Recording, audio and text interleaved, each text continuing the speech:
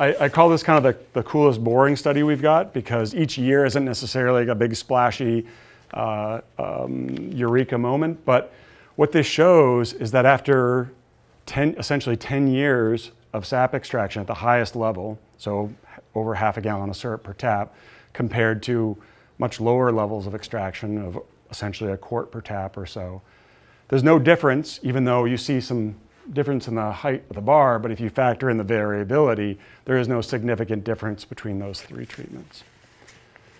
Which, you know, it's one of the first things we hear when we talk about, wow, sugar makers can make twice as much syrup from each tap.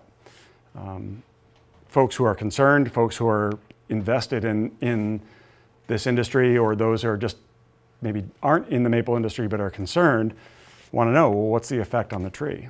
10 years is a blip in the lifespan of this species. So again, another limitation, but it is encouraging, I would say, if you're concerned about the sustainability, that in 10 years there really isn't any difference.